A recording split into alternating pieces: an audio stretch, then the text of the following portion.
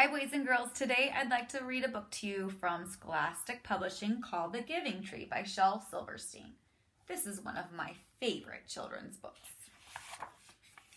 The Giving Tree by Shel Silverstein. I wonder what that title means, The Giving Tree. We'll have to find out. Once there was a tree, and she loved a little boy. Do you see the little boy? Oh, there he is, just his foot. And every day the boy would come. Look, it looks like the tree is reaching out to the boy. And he would gather her leaves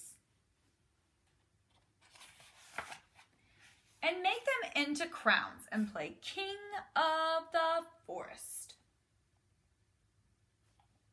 It looks as though the tree might be playing too. He would climb up her trunk. See his feet and his hands? And swing from her branches. Do you see the boy up there? And eat apples. And they would play hide and go seek. And when he was tired, the boy would sleep in her shade.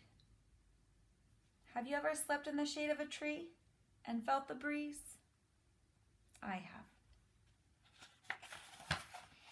And the boy loved the tree. They're hugging one another. Very much. He wrote me plus tree. And the tree was happy. But time went by. And the boy grew older. Now I see two people and two hearts. And the tree was often alone. Have you ever felt alone? Maybe cross your arms like this, like the way the tree does. Then one day the boy came to the tree and the tree said, "Come boy, come and climb up my trunk and swing from my branches and eat apples and play in my shade and be happy." "I am too big to climb and play," said the boy. "I want to buy things and have fun. I want some money. Can you give me some money?" "I'm sorry," said the tree, "but I have no money. I have only leaves and apples. Take my apples, boy, and sell them in the city. Then you will have money and you will be happy."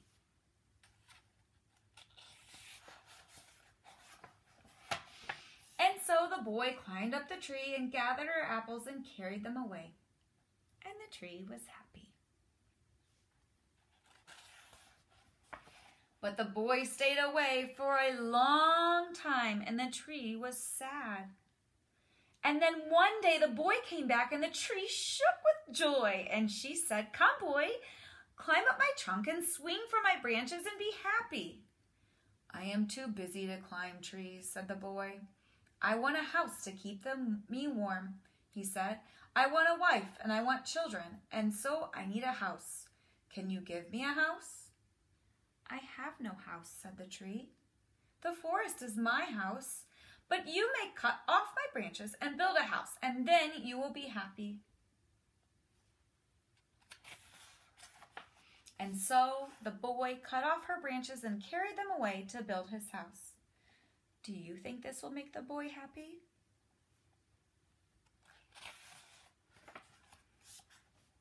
And the tree was happy. But the boy stayed away for a long time. And when he came back, the tree was so happy she could hardly speak. "Come, boy," she whispered, "come and play." "I am too old and sad to play," said the boy. "I want a boat that will take me far away from here. Can you give me a boat?" "Cut down my trunk and make a boat," said the tree, "and then you can sail away and be happy." And so the boy cut down her trunk and made a boat and sailed away. There's not much left of the tree, is there?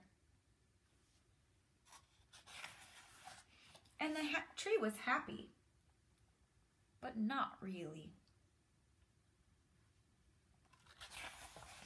And after a long time, the boy came back again. "I am sorry, boy," said the tree, "but I have nothing left to give you. My apples are gone."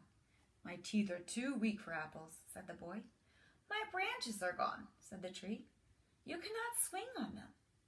"I am too old to swing on branches," said the boy. "My trunk is gone," said the tree. "You cannot climb." "I am too tired to climb," said the boy. "I am sorry," sighed the tree. "I wish that I could give you something, but I have nothing left.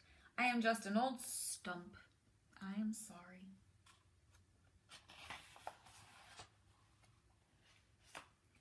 "I don't need very much now," said the boy. "Just a quiet place to sit and rest. I am very tired."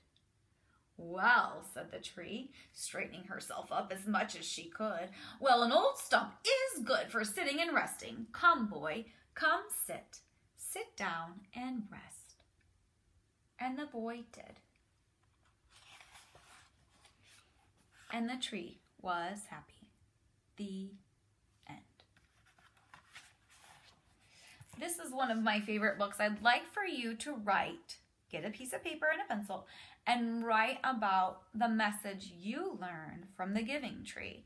Take a picture of your writing and send it to your teacher and share your thoughts about the giving tree. Thanks for watching.